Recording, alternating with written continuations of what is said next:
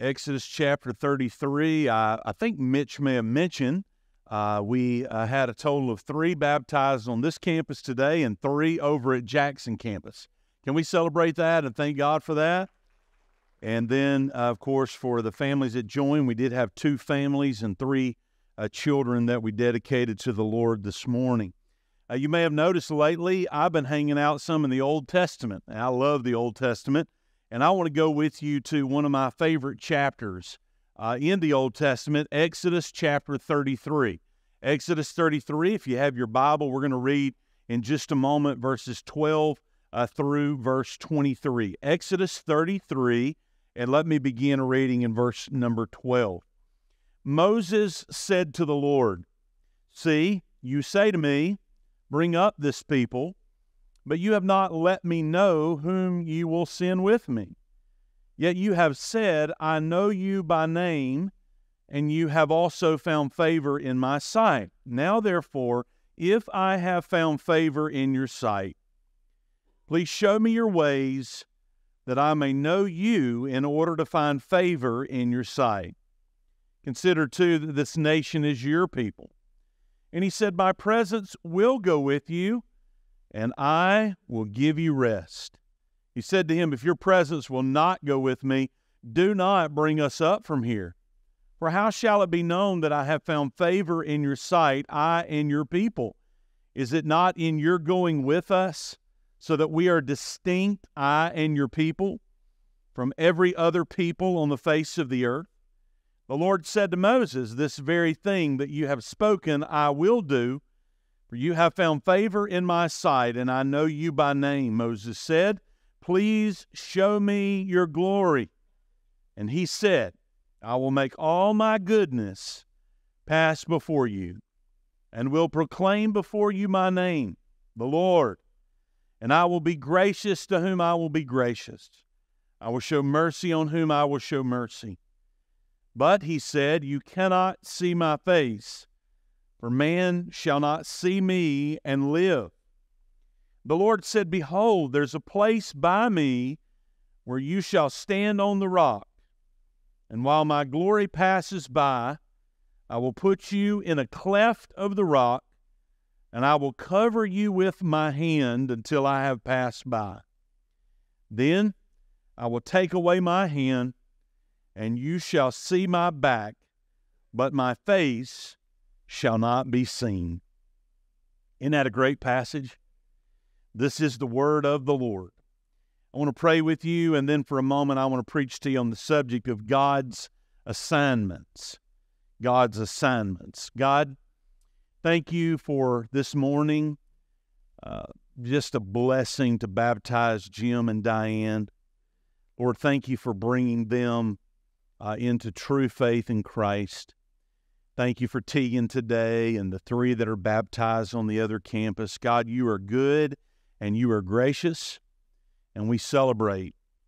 We celebrate the families that are joining here and the 3 or 4 families that are joining over on the other campus today. What a blessing to see a church that's alive and a church that you're blessing. Lord, we're coming today as needy people before you, needing your grace, needing your help.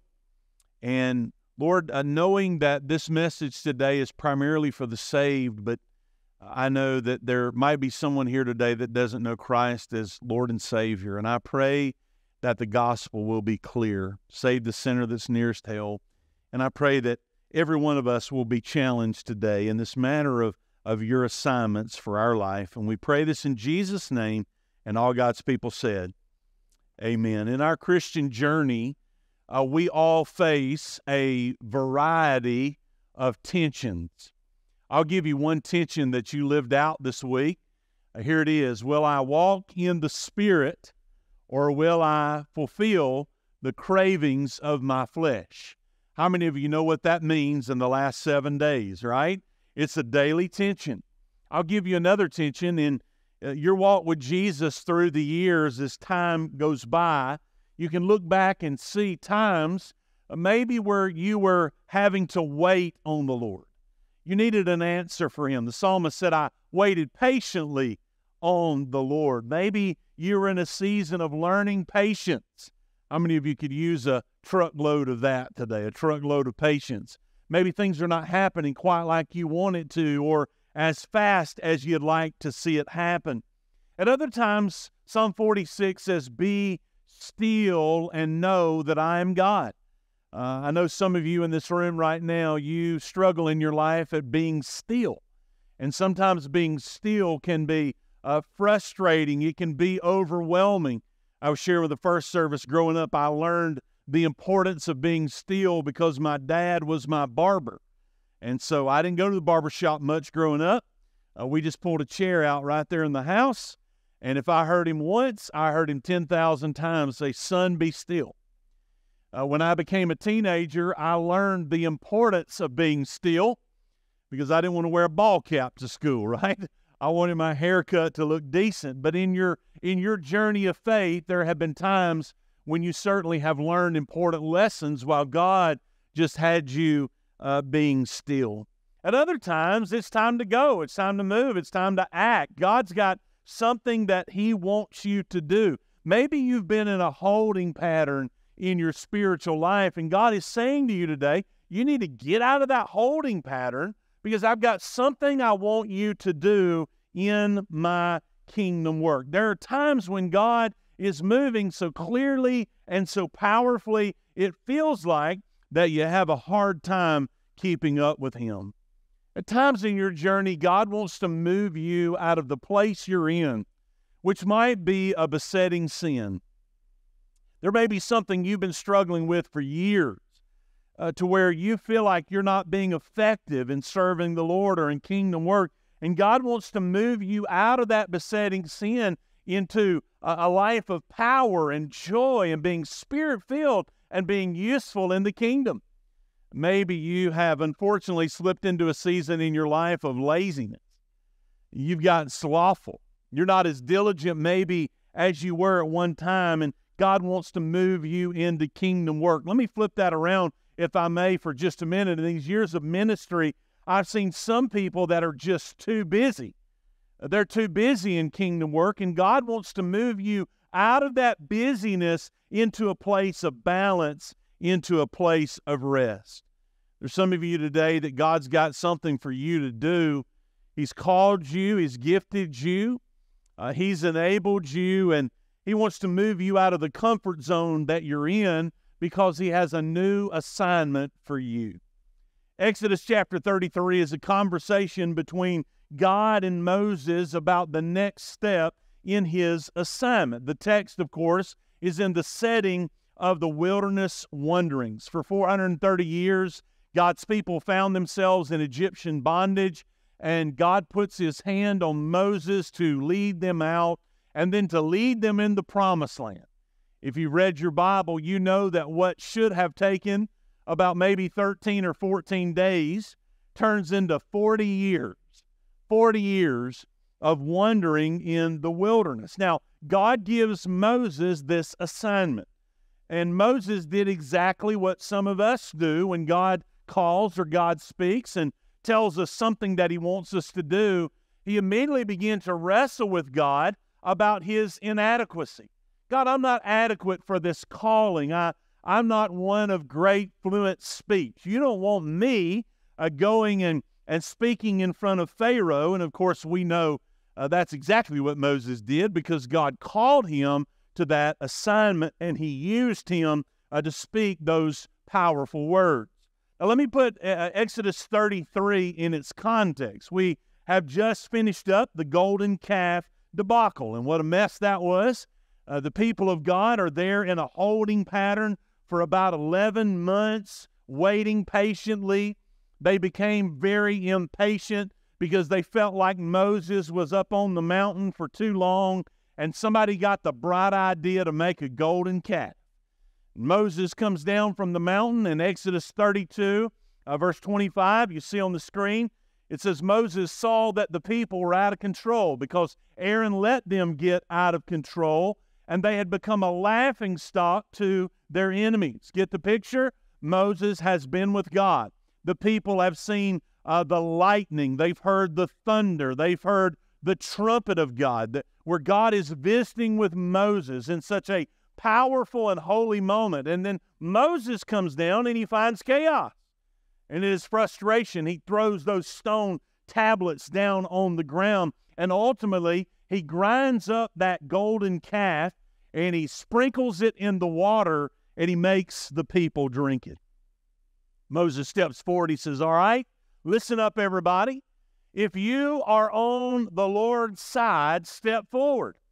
And the sons of Levi came forward, and after that, there were 3,000 men who were killed that day as an act of judgment. Now, I want you to put yourself in Moses' shoes for just a minute, and I want you to think about God's assignment in his life and everything that's going on in this moment. Moses did exactly what a good leader should do.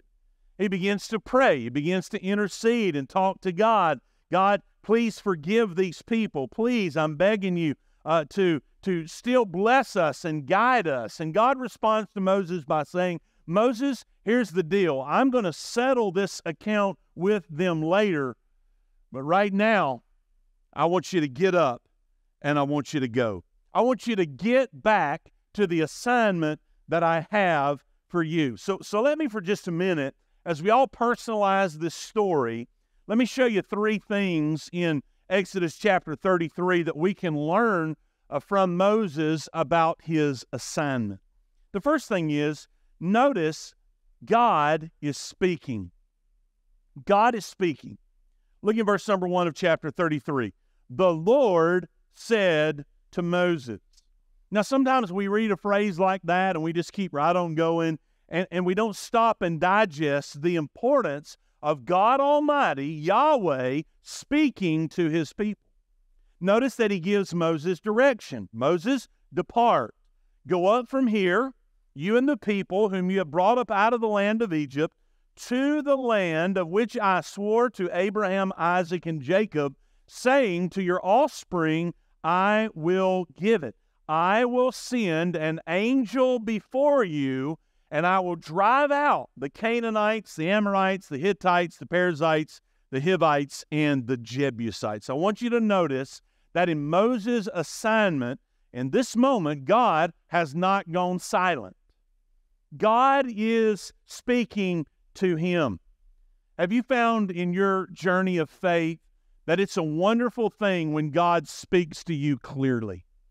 When you know that you have heard a word from God, a word of assurance or a word of direction. How many of you can think back in your spiritual journey at a time or a juncture where you know God spoke to you? I'm not talking about audibly, but I'm saying God, you knew God spoke to you. Wave at me this morning. Let me flip that around for just a second, if I may.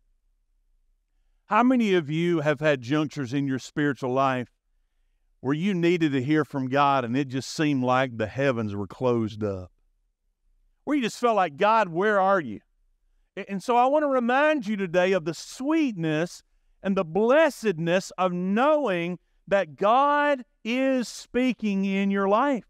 The years between the Old Testament and the New Testament, we call them the intertestamental period. It's about 400 years where God goes completely silent. I don't know about you, but that gives me chill bumps. That God is quiet. People ask me today, Pastor, is God still speaking? God spoke to Moses here. Is God still speaking? Sometimes people would say, I'm in a situation in my life, if I could just hear God speak out loud. Anybody ever thought it'd be cool to get a text message or an email from God? God, just make it clear. Speak to me now. And I want to remind you today, as I often have, that if you want to hear God speak out loud, you can. Just open up your Bible and read it out loud. Because the Bible is God speaking to us. Now watch, Moses is at a very difficult time in his life. He's messed up. His leadership was not perfect. He struck the rock. He's broken the tablets in anger and frustration with the people. He's just gone through the emotions of the golden calf. He has just seen 3,000 men killed. Just imagine the carnage that he experienced that day. Moses, no doubt, was human just like you and me, and he was thinking, man, I'm the leader of this outfit. God, maybe I need to do something else. God, I'm not qualified, or God, I'm not doing a very good job. How many of you believe in this moment would be a really good moment for him to hear from God? For God to speak to him. God many times speaks to us in our adversity. He speaks to us in difficult times. Sometimes life gets tough, and it's really simply because God wants to have a conversation with us. I love what C.S. Lewis said. He said, God whispers to us in health and prosperity, but being hard of hearing, we fail to hear God's voice in both. You know, life's trucking along, you're healthy, the bills are paid, you're feeling good about your job, and so forth and so on. Maybe we become dull of hearing to the voice of God. But when God gets us in a difficult moment, he has our attention. C.S. Lewis went on to say, whereupon God turns up the amplifier by means of suffering, and then his voice booms. God's voice is booming to Moses. He speaks to Moses about his covenantal people. Moses, I have made a covenant with this bunch of knuckleheaded, hard-headed, selfish group of people. But Moses, you need to remember, I'm going to keep my word. I'm going to keep my covenant with them. I am going to carry them into the promised land. Church, aren't you glad today that God keeps his word when sometimes we don't? Oh, that's a weak amen. I said God keeps his word. You can trust him today. When he speaks, it will come to pass. The question today is not, is God speaking? The only question we need to answer is, are we listening? God's speaking. How many of you are saved today, born again by God's grace? Would you wave at me and say amen? Amen. We should never get over that. If you're a Christian today, it was because God spoke to you. There is a call. You see, salvation is not give Jesus a chance. Salvation is not, I'm going to give this a try and see if it works out. No, salvation is a call. Let me show you in the Bible, can I? 1 Corinthians chapter 1, verse number 9. Look at this. God is faithful, by whom you were called into the fellowship of his Son, Jesus Christ our Lord. The Father called you through the Spirit into koinonia, into a relationship, into fellowship with his Son. If you're saved today, there was a call that came into your life, the call of salvation, the call to believe, the call to repent. It was a call out of darkness into light. Maybe you're here today and you never experienced that call. Book of Hebrews says today, if you will hear his voice, do not harden your heart. Maybe you're here today, there's never been a time in your life when you have acknowledged, I'm a sinner. What is sin? Sin is lawlessness. It's when you break God's law. Sin is when we rebel and do our own thing and we don't obey God's commands in his word. The word literally means to miss the mark. Think of the bullseye being perfection, and you have no ability to hit the bullseye. You're a sinner. You miss the mark often. And so every person needs a moment in their life when they acknowledge, I'm a sinner in need of a Savior. Every person needs to believe on the Lord Jesus Christ. You've heard me say this a whole bunch around here. Not as a way, a good way, or the best way, but the only way. Jesus Christ is Lord. We must confess our sin and confess him as Lord. If you're hearing that message today and the Spirit of God is speaking to you clearly, the end of the Bible, the book of Revelation says the Spirit and the bride say, come, and let him that is thirsty come and drink of the water of life freely. God brought you here today so that you could hear the Macedonian call of salvation come to Christ. He goes on in 1 Corinthians 1, verse 26, and he says, consider your calling. Consider your calling. Maybe you're here today and you need to consider your calling because you've never been saved. I pray you'll do that today. To those of us that are saved in the room, I want to remind you, you need to consider your calling as well. Because when God brings you into salvation and he calls you to repentance and faith, he does not stop speaking to us in our life. There's a call to salvation, but there's also a call to assignment. In recent days, school started back, and all the kids are moaning. What do all the teachers do in the classroom? The teachers give out assignments, right? Oh, how many of you parents know all too well about those assignments? You get home from work, that's what you're working on. You got stuff that you've got to do. Please hear me today, church. God Almighty is handing out assignments. He's got something that He wants you to do. And maybe God sent you here today for you to hear this. Maybe it's time for you to perk up and listen. Listen to the voice of God. Listen to the call of God in your life and say yes to His assignment for your life. The second thing I want you to see about Moses' assignment is that in your assignment, God is protecting and providing for them. My pastor growing up used to say, where God guides, He provides. How many of you heard that before? Where God leads you to, He's going to make a way. He's going to provide for you on that journey. Look at verse number 2, chapter 33, verse number 2. He sends with Him an angel. And God promises to remove the obstacles and the enemies. If you've read the book of Joshua, you know they certainly needed that in the conquest of the land. They needed God's protection and His provision. Moses, I'm sending an angel before you. Now look, this is interesting. This is not the first time God promised an angel. Look on the screen, Exodus 23, verse number 20.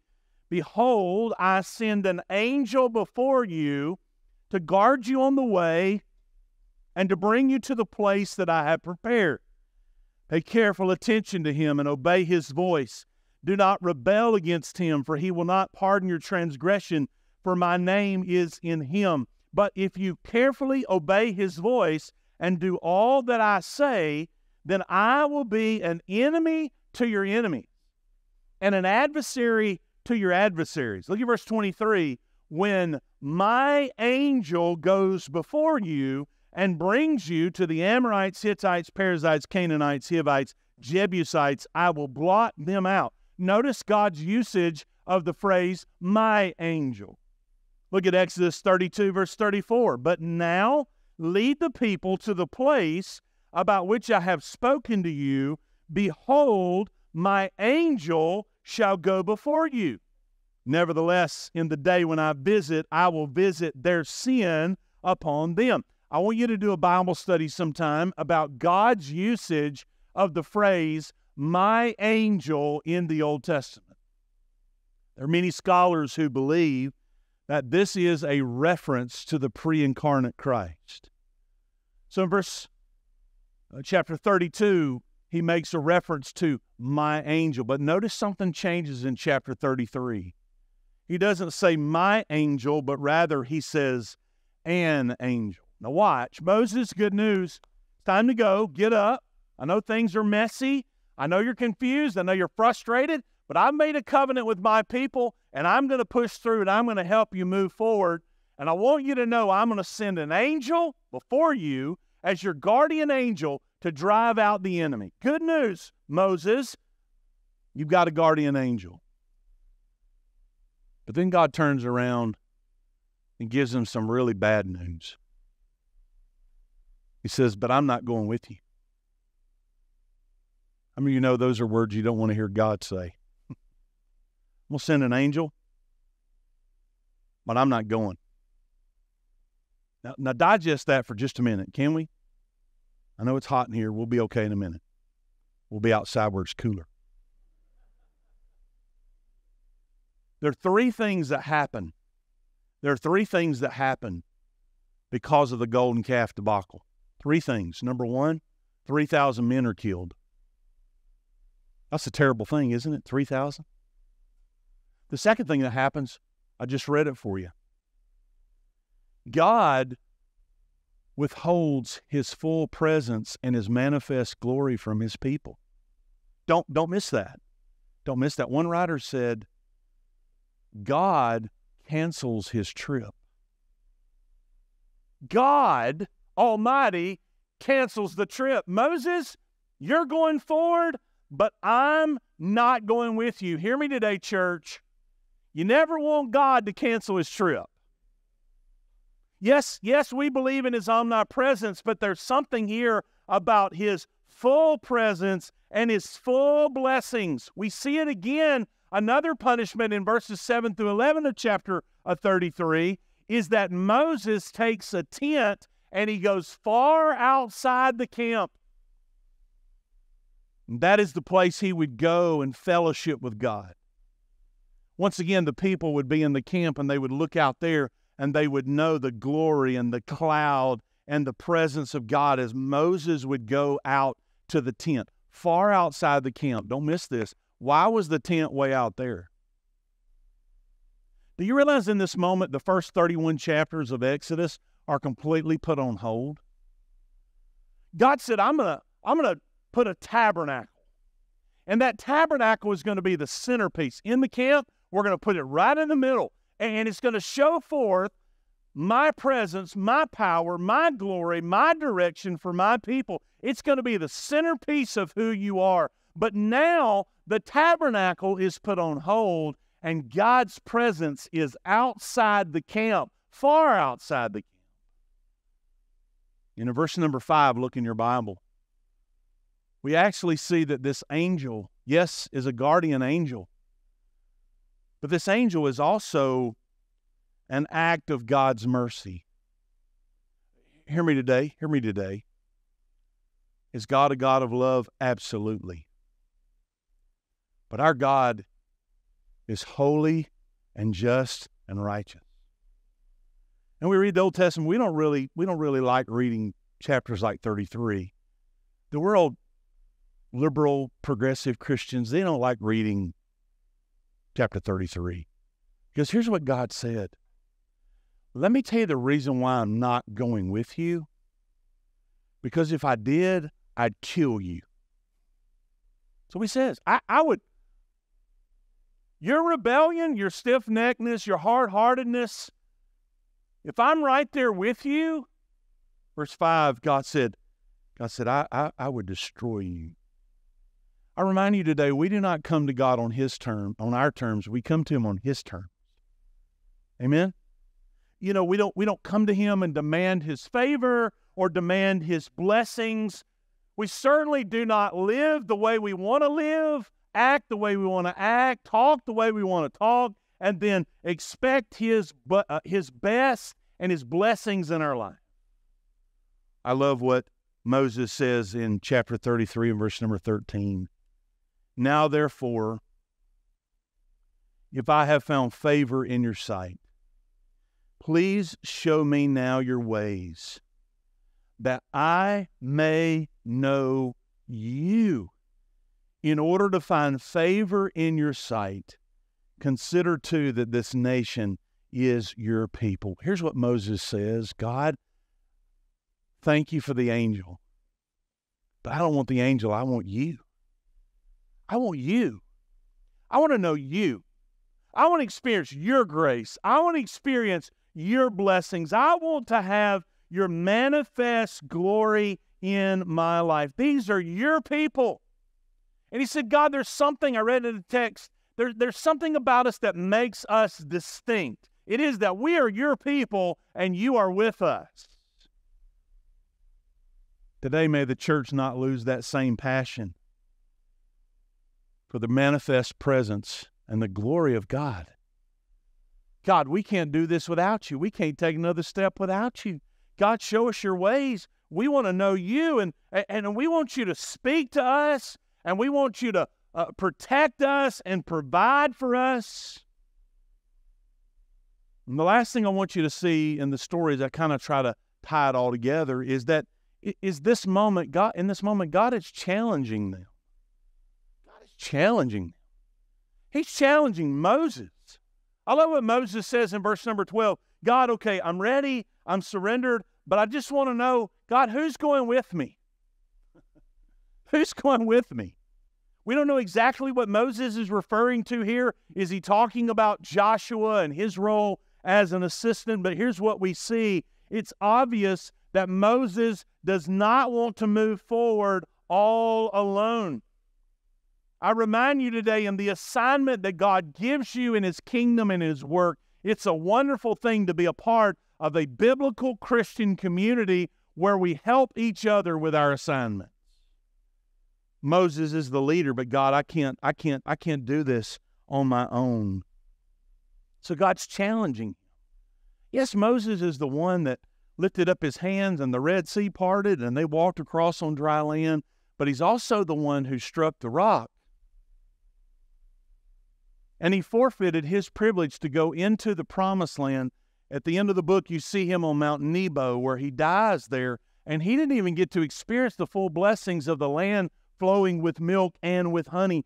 And you see in God's conversation with Moses, I know that their behavior can be frustrating, and I know that you get frustrated with yourself and your leadership, but you stay faithful, and I will be with you. It's challenging, yes, but it's worth it.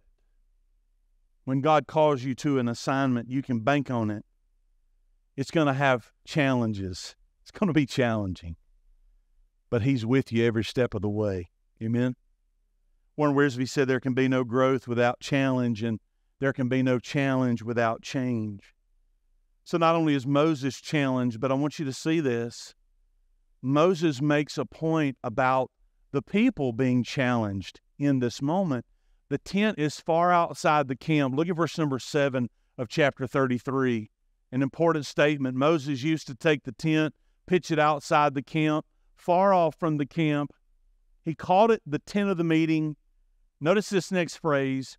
And everyone who sought the Lord would go out to the tent of the meeting, which is outside the camp. Now watch. The tabernacle was going to be a thing of convenience. The tent, not so convenient. Moses said, if you really want God's glory, you really want God's blessing, you really want to know God's ways, you're going to have to go out. You're going to have to make an effort. You're going to have to want to. Anybody in your Christian journey at times ever had your want to broken? Come on now. I mean, you know, today there's a lot of people, their want to is broken. We're not maybe seeking the Lord. We're not desperate for Him.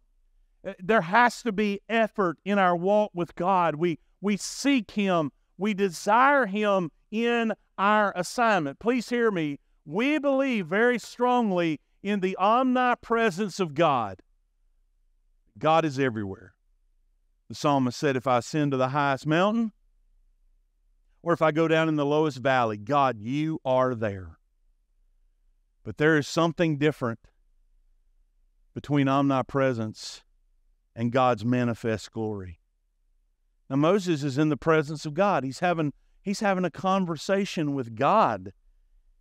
And he asks God, God, I want your favor. I want your grace.